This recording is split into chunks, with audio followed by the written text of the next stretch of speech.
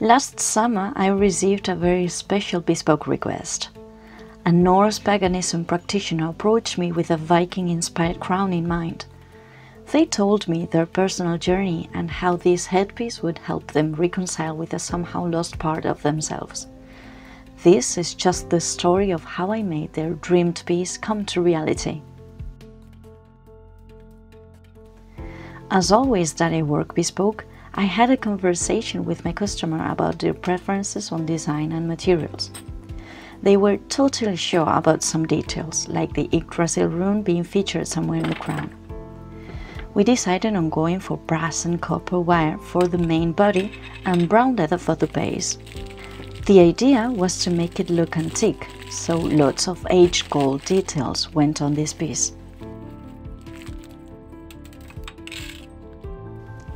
I began working on the base. I happily had some strips of 2.5mm thick leather that were perfect width, so yeah, for low-waist projects. None of the strips that I had was long enough to create the base loop, which meant I had to join two. So I cut them to half the length I needed.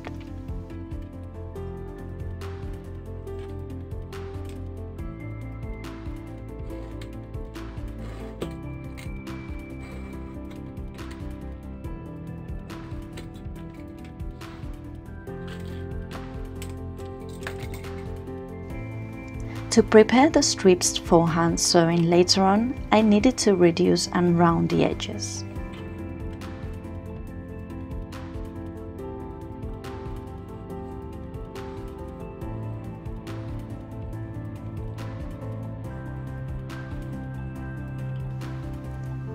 Somehow I thought it was a good idea to leave the leather base unfinished at this point and moved on to make the main 4 braids with this cool square brass wire. And you can see me really struggling to bend it into shape here.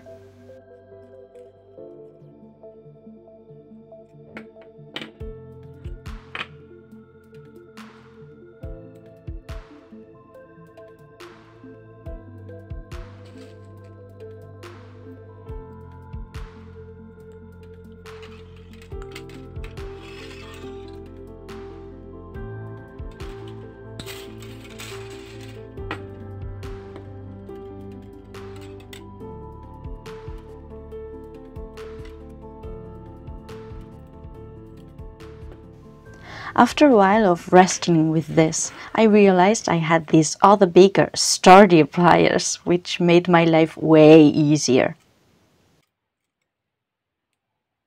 After preparing the 4 wire pieces, I went back to the leather base. I first stitched the 2 strips together to create a loop using a compact zigzag stitch. Now you can see how I seem to sew the edges with no thread. Well, what I'm doing is actually piercing them, because I'll be lining the base by hand. This way I already have regularly spaced holes to do my hand stitching. Last thing I need to do on the wires before I attach them to the leather base is to curve them so they accommodate to the wearer's head. This wire is certainly sturdy. It will make a very stable crown once it's all mounted.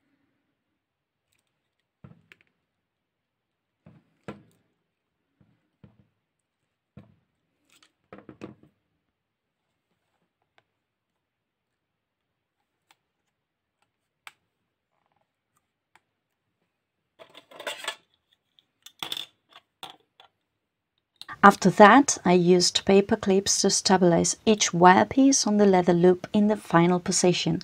I decided I wanted to sew them all with copper wire.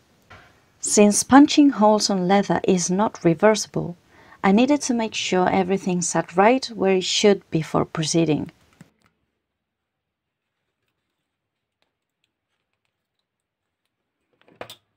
Once it's all sitting nicely in position, it was all literally sewing and singing.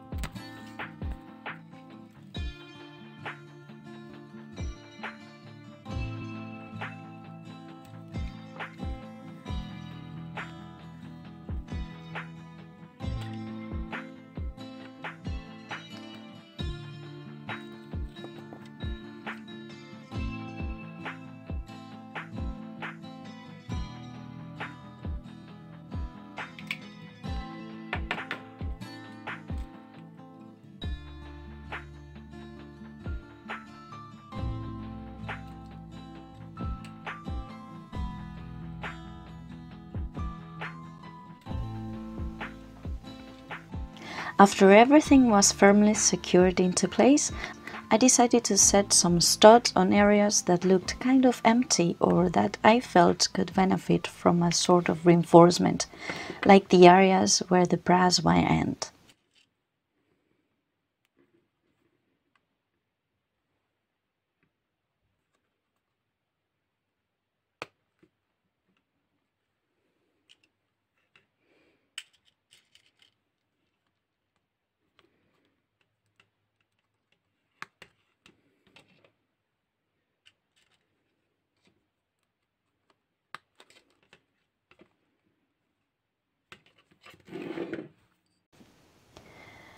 I used my very handy press to set the studs. This machine does marvels to set eyelets and studs effortlessly and with the cleanest, slickest finish.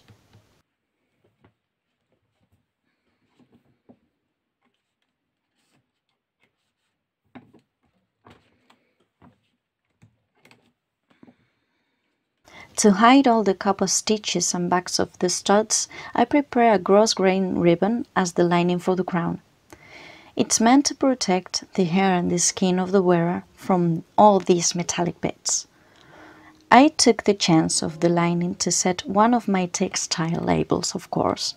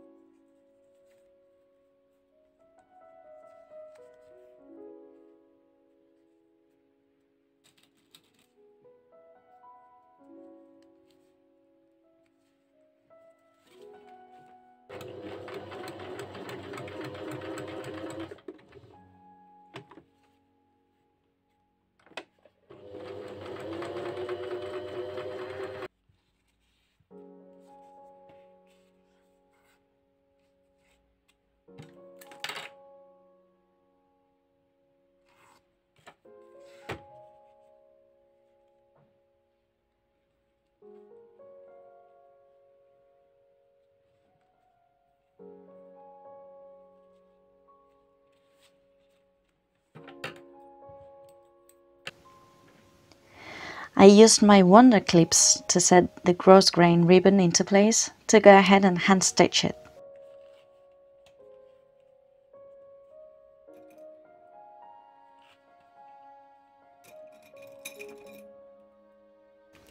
It's all backstitched, since it will have to stand a lot of rubbing from skin and hair.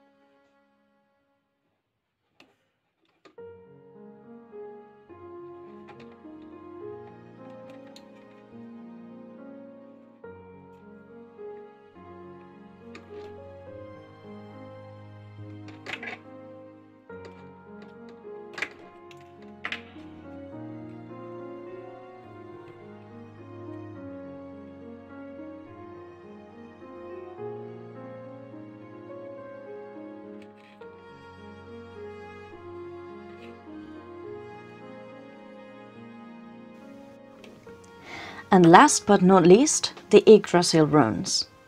I had to specially order these from another artisan, and they couldn't look any better in color and shape with the rest of elements. I'm so happy with them. I decided to hand sew them using waxed thread for extra strength.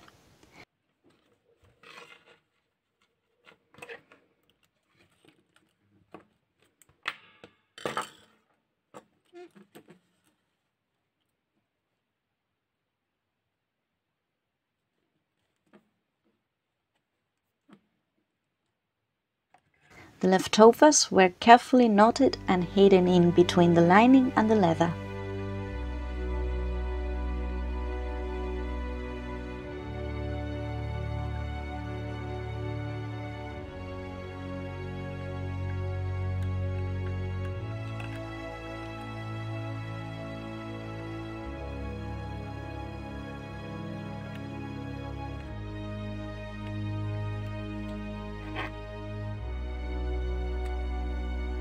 Several days and some months after my customer and I began working on this project, this NORSE KING crown was finished.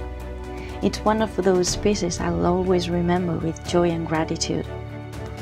It was so special being the hands through which someone else made a dream come true.